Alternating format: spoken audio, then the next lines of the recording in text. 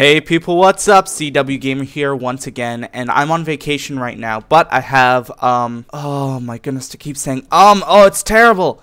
I have a tutorial, quick little tutorial tip thing for you today. If you have OS X Line installed on your computer, which I just did, and I'm loving it, I have the magic trackpad, have you seen my other videos, but if you have it installed, then you might have noticed some issues with the YouTube uploader. Now, the regular uploader is fine, but I often use the advanced uploader because it has just a better way to upload videos. It's more smooth, it's more easy to use. But in the latest version of OS X Line, well, the latest operating system, you'll get this message: you do not have Java installed or enabled. Now, the problem is that in OS X Line, Java is automatically, if you get your computer new, not installed, and I think you can install it in the software updates or through their website, Java or whatever, but it comes, if you upgrade your computer, it's automatically set to inactive.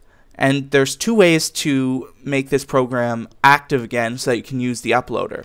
The first way is, this is how I found it out through a bunch of research. You can go to, I went to this site, screencast-o-matic.com, which I don't use, but you can just click Start Recording, and that's going to give you this option, Inactive Plugin, after a while. It also showed up here, but I don't know if it was there when I tried it originally. It's showing up now, but whatever.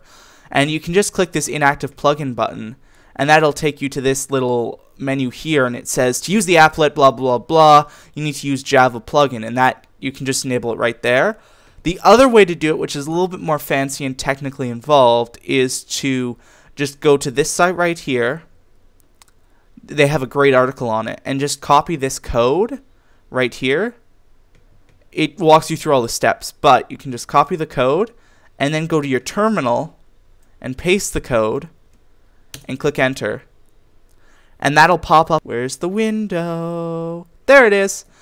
You can go here and you see this little checkbox here, Enable Applet Plugin for website applications. Just click that right there, and you should then be able to, let's just quit Safari so that the changes take place.